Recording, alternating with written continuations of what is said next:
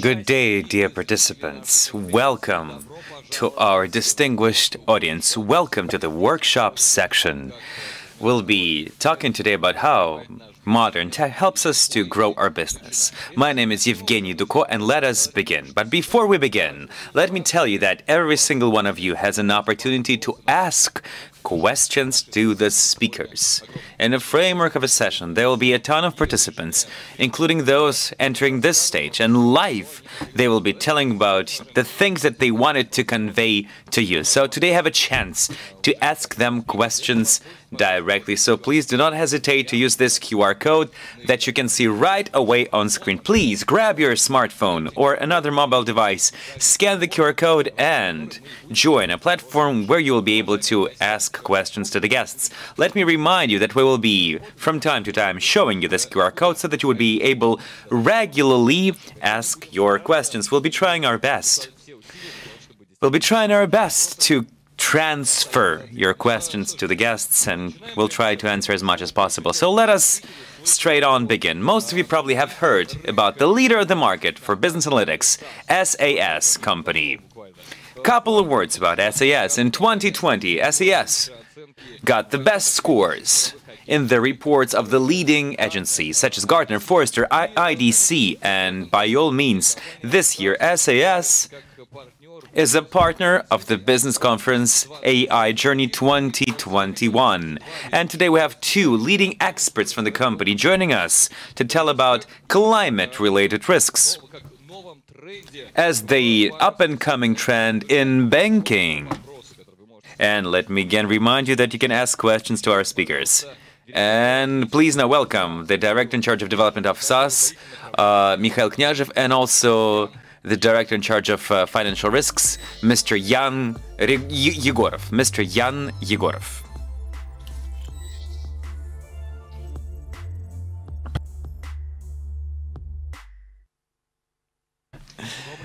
Good day, dear participants of the conference. Let me start our workshop. I would like to discuss the theme of ESG together with my colleague. We've mentioned the ESG as a term many times during conference, but they invited us to talk about this particular phenomenon hands-on and tell about what is happening in different industries, how they are embracing these trends, what technologies they're using, and in the end answer the simple question: should you invest your time, money, effort into ESG?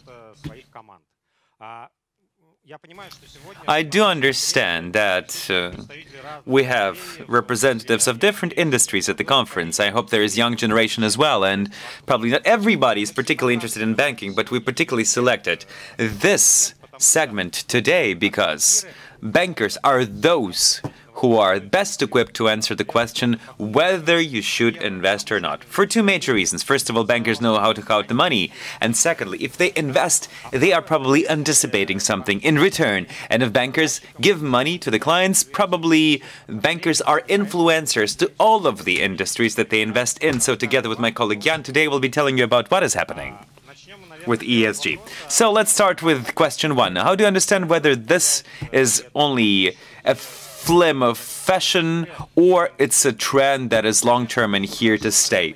Of course, it would be great, for example, if some global agency would release some sort of hype cycle, such as Gartner, for example, that every year rejoices us with various hype cycles where we can see a couple of important things access. So where the trend is at the moment, whether it has been able to find its peak, whether it's going up or down, and whether it's at the plateau, for example, and then understand how much time it would need to go to the plateau of productivity. That is an important element because ESG is not the first term that we have been hearing in the last 30 years related to ecology, social responsibility, etc. We remember a ton of terms that were introduced in the beginning of aughts. And they ended with some logical conclusion or ended with a fluke. We remember that sustainability is a major trend and has been a major trend expressed in major indices that we observe today. However, sustainability has not yet went to plateau. Kyoto protocols, we should recall. Everybody believed that we will be trading emissions in a framework of Kyoto Protocol, making a change in ecology and climate risk, but that's not happening actively at the moment. We know the successful examples. For example, REACH chemical legislation, noise limitation legislation in Europe. In a year or two, that came to a format whether either you comply or you quit business. Unfortunately, we do not see that sort of hype cycle. We don't know the answer yet. So the only thing that we can look at is the informational background. And in the news, we only can hear ESG. But if we rewind a couple of months back, we recall this figure 2.8. It's said that you are online. I would really love to ask you, what is 2.8? Who knows about 2.8? This is a figure that was mentioned by our Ministry of Natural Resources in Russia. That is the warming in Russia. Warming in Russia is 2.8 times faster than across the world. And that was a very trendy figure a couple of months ago. Another thing that probably not many have noticed, whether it's a trend or a hype, we can take a look at other media mentioning the most significant global climate figures. Take a look at what has been happening in 2020. On the one hand, we were participating in the trend. Of course, Russia was there as well. We can see the figures. $210 billion were losses from natural disasters. Probably that's a lot, $210 billion, but if we take a look at 2019, that was $240 billion. So, having taken a look at this figure, we don't know whether it's critical or not, whether you should invest too much into this or not. So when in our business, we work with various industries, including banking, we're making conclusions not only based on theories, but also what's happening in terms of business. And we might notice that the thing that is happening now is the range of events, regulatory background, that will lead to very significant investment inflow in this particular area. There's the alliance of central banks and other financial organizations called AGFS. This is the NGFS. This is the alliance that would not only be sharing best practices, this is the alliance that generally describes how banks, will be managing this particular domain in terms of stress tests, collateral, risk evaluation, etc. This organization has described the situation so broadly that I believe when you as a business or as a company decide to invest or build teams, you will have a large scope of responsibility, because you would have to take a look not only at the potential risks regarding earthquake or flood, but also you will have to take into account for the transition risks when, for example, as a matter of fact, legislation is changing, transit is changing, or the new source comes up.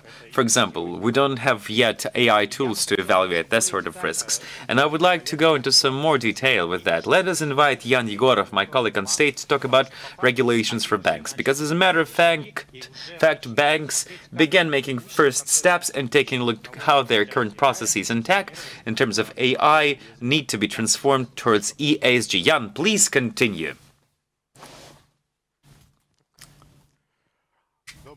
Good day, dear colleagues. I'd like to thank Mikhail for giving an intro to the problem. Indeed, this summer we have felt it. We have felt the impact of warming. But I love treating climate risks from the standpoint that it's easy to put together people around a particular solution. If we want to solve this problem somehow, we need to understand how to tackle the problem, how you can tackle the problem. Where's the range for data analytics, for modeling, for forecasting, where you can apply all of these things. And the first thing to take a look when you want to figure out what is happening in the market and how market, banking, regulators are viewing the capabilities to evaluate climate risks. For that, we need to take a look at the legislation that has been published in the recent years. Let's look at the last 5 years. There was a number of recommendations in terms of how it's worthy to evaluate climate risks, which scenarios and classifications are the most appropriate. But essentially, it's again recommendation or guideline. There is no clear-cut approach, and we believe that both Basel and Russian Central Bank will have clear-cut recommendations. As for Western experience, I believe that European Central Bank is the most advanced there. We'll talk about it in more detail later today. And Russian regulators are also paying sufficient attention to the subject. Last year, they released a range of major practices and approaches to evaluation of climate risks. It's easy to take a look at. And also, the Russian Ministry of Economic Development released a number of recommendations on what sort of metrics and figures it is possible to evaluate the potential and how of threat in a particular region, how prone the region is to earthquake or flood, for example. So Russian ministries are not falling behind. Another bonus is that in this article we may see a number of scenarios for climate risks and also a range of sources where we can find the data. For example, the data of Russian meteorological agency in terms of forecasting climate change and dynamics. Amongst all of the regulatory bodies, I believe that European Central Bank is the most advanced in the particular subject that we're discussing. So let me point your attention to what they have released, what sort of norms they have released.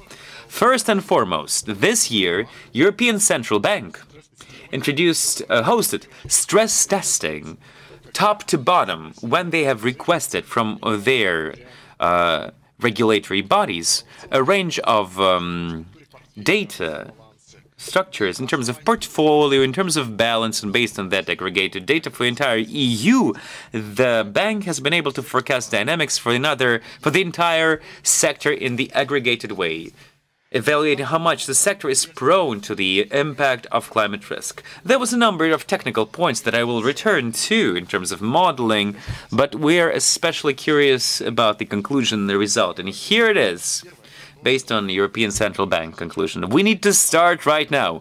There are 3 different scenarios. Business as is, as though we're doing nothing and just fast track into global warming. Scenario 2.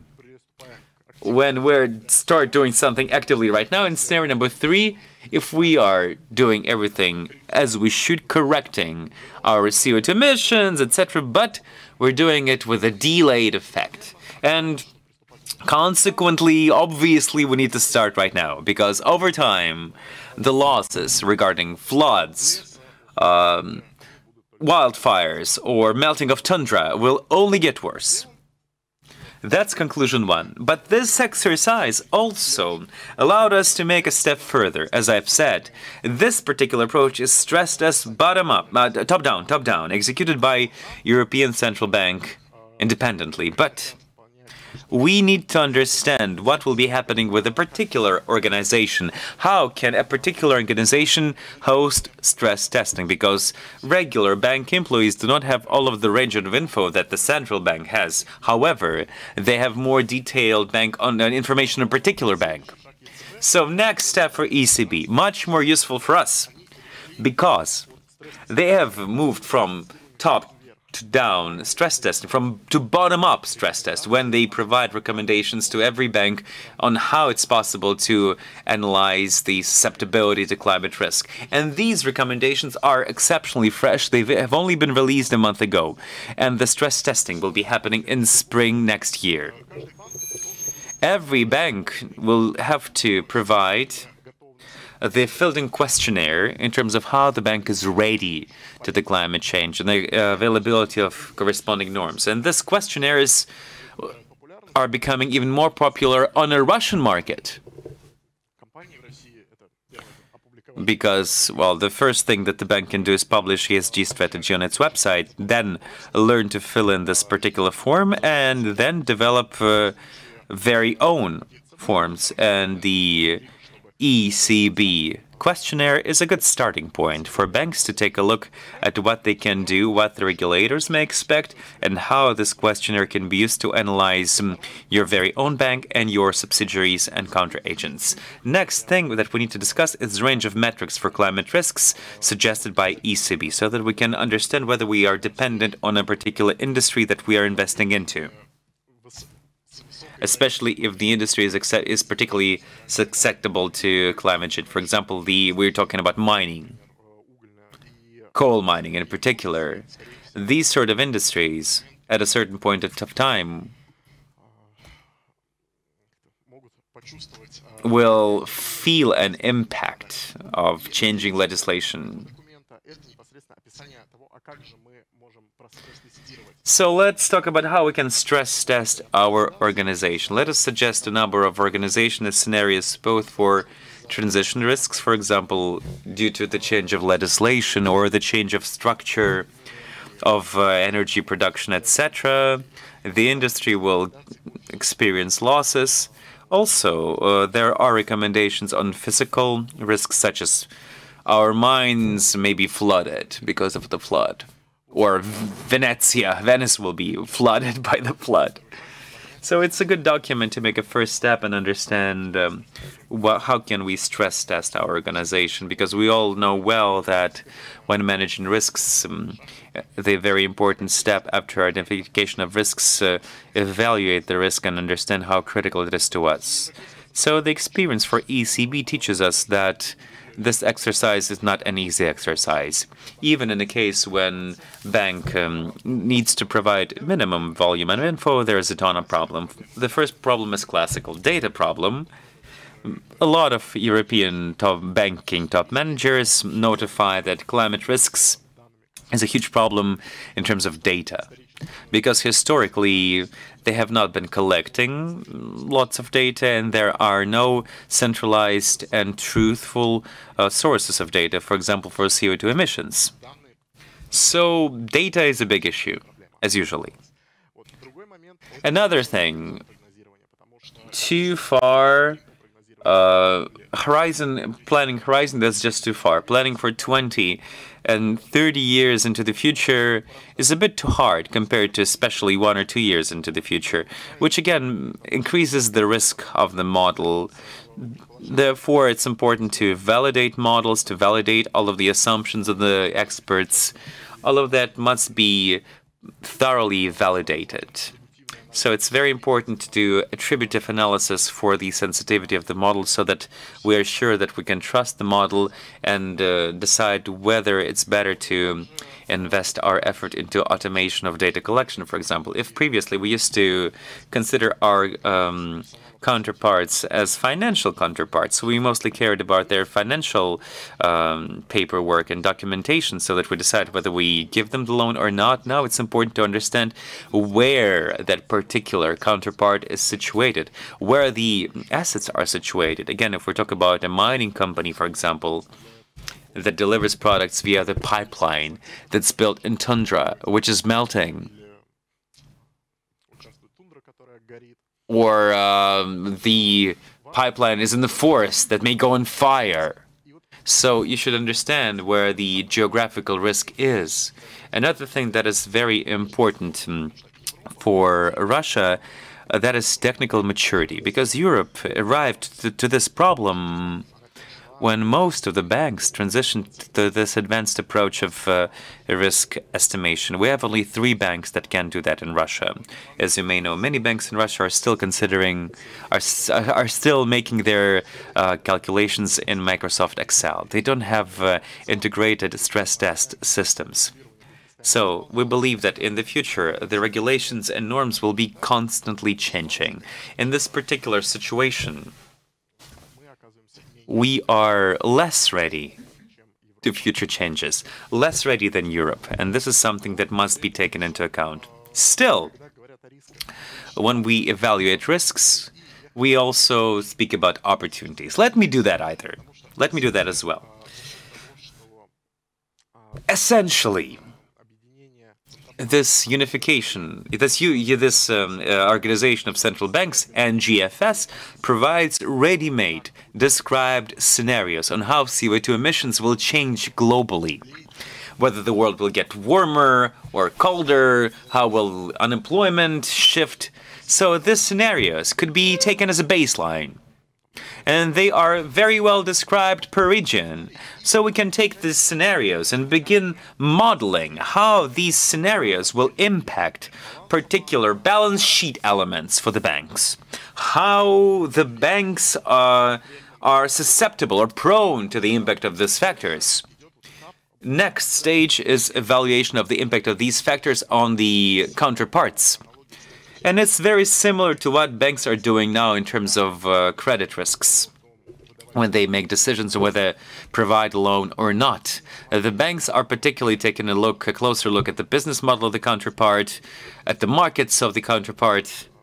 I'm talking, of course, about bigger companies here. So here the approach is pretty similar. We will be taking a closer look on whether the counteragent is particularly tied to the markets that are prone to climate risks, or energy delivery, or raw materials delivery that might suffer due to the climate risk. This all will be taken into account, and over time, questionnaires and forms regarding ESG will be only improved based on the latest data.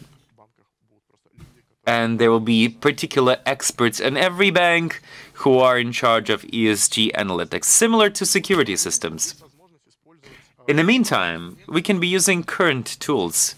Europe is actively using tools to calculate credit risks based on MS49 centers, expert of credit loss analysis. It's also possible to use weighted models for risks for assets, so that they would also take into account climate risks. So if we add the range of variables from NGFS, it's possible to understand right now how susceptible we are to climate change and test various scenarios, picking the best scenarios of transition to green economics.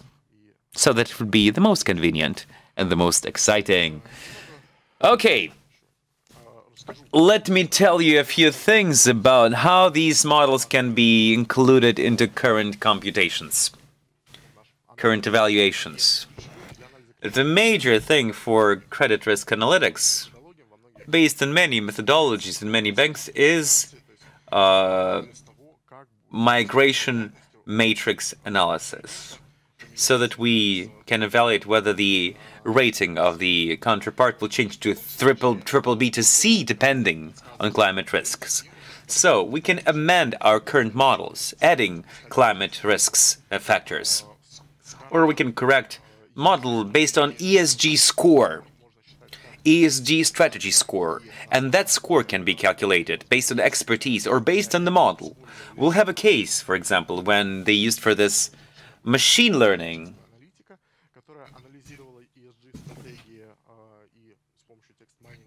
And with text mining, it was giving a particular score of whether this ESG strategy is mature or not mature enough, or the strategy is just a beautiful piece of fiction. So this score helps to evaluate the dynamics of risks for the future and therefore get the corrected version for credit risks. And the last thing that I wanted to mention today, what the ECB case teaches us. Eventually, ECB faced a problem that in order to analyze physical risks, the risks of losses due to floods, for example, it's important to evaluate geographical position of the company.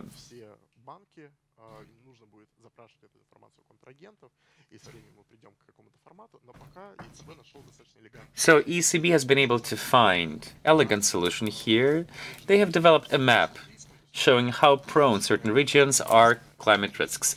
Red is fire, blue is floods, and we can be exceptionally flexible in putting this map together. We can use the height, the altitude map. We can use news analysis based on the frequency of incidents that we can map again. And then based on the company's indices, They have mapped the businesses, and having put together the two maps, it was possible to approximate risks. Of course, the data is eventually scarce, so still, this is a good case of analyzing unstructured data, solving the essential problem. And I believe that in the near future, we'll see a number of cases when, in order to evaluate climate risks, we shall be using the data sources that are on the shelf. So, I believe I will conclude the overview of regulatory changes, and I would like to hand over the screen to my colleague, because there are a few relevant cases to mention. Jan, thank you indeed. What Jan talked about is both trustworthy and horrific, because eventually banks will be approaching clients saying, "Hey dude, where's data?" Clients will have to give answer to that question. And Jan has been able to highlight if banks have problems with data, probably other companies and industries also experiencing similar problems. Regulators are now paying special attention to make and teach businesses to collect data. But of course, we're doing this for the reason. The reason is that risk is money. Risk is money. There's causality there. And there is a range of industries that have been for decades collecting climate data and evaluating risks, calculating the monetary expression of risks. These images will probably not frighten you, because this is what's on the news, but this is what has been happening 30 years ago and was truly terrible. We're speaking now about 1987, the so-called big storm in the UK that has shown to the entire insurance market that none of the investment in terms of regulation cannot help companies from going bankrupt. This data is considered a catalyst for the development of certain insurance approach, which is investment, as a matter of fact, into catastrophic modeling, AI catastrophic modeling that every insurance company in the world is using now to transform risk into money. And this is the first thing that any bank or any industry must be doing in terms of AIJ, which is learning the simplest forecasting, because catastrophic modeling approach is none other than being able to forecast based on historical data what event may happen and what may trigger this event, so that it would be possible to simulate what terms of losses the company will experience based on what has happened. And it would have been so great, because now we have departments for data science and big data. We don't need to learn new skills. We can just take a huge data massive and start forecasting. But it's not as perfect as it seems. Let's look at 2011, Japan. Huge earthquake, which led to 16,000 casualties. It was a very sad event for Japan and has shown that catastrophic modeling approach is not always capable to cope with the risks. That was the point when insurance market realized that legacy-based models are not giving guarantee to guess the future. If we take a look at 2018, let's compare real losses and forecasted losses. Forecast by RMS and AIR worldwide. So all of the 5 major events you see are showing significant error. And if we ask risk director why that happened, yes, of course, eventually there were technical errors, because when we are forecasting and simulating effects, we forget that if, for example, one roof is being blown off, that's one sort of damage. But if 500 roofs are blown off, that's not 1 multiplied by 500. That's a very different sort of damage. And now backends for models are not sufficient to forecast scenarios that may get worse. So what do? The businesses are going bankrupt. They don't have enough coverage. Everybody looked at data science, and they're actively using general circulation models, not forecasting, general circulation models, math models based on particular functions that analyze every node at the surface of a planet in terms of thermodynamics, physics, and chemistry. evaluating ocean and air circulation, etc. That is used to make a forecast to forecast temperature of water, temperature of air, and changes of those. If we take a look at this particular approach, again, it's not new. It has been there for 40 years. It's only getting better.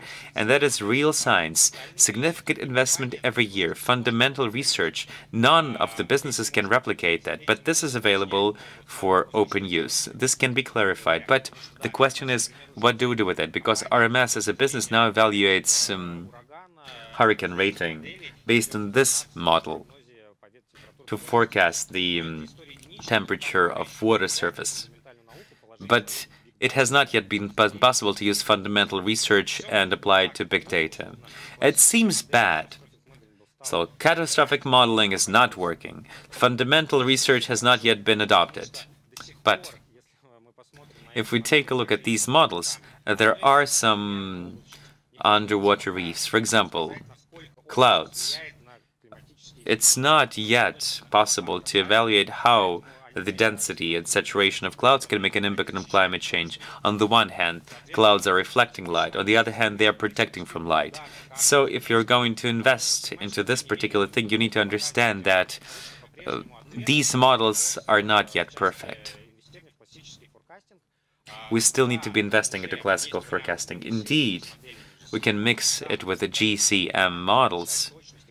We can make our forecasts more precise, but the main focus is on working with data, learning to work with data, because there's more and more data. How can we, for example, evaluate decade fluctuations in Adriatic Sea? Because that makes a very strong impact on hurricanes, for example. So we have fundamental knowledge to start doing this. Regulators will only help us showing what sort of data we should collect, and the data that we have collected will help us to implement our tasks, because indeed the losses that are happening at the moment are making a very significant impact on both banks and other companies. Thank you so much for your attention.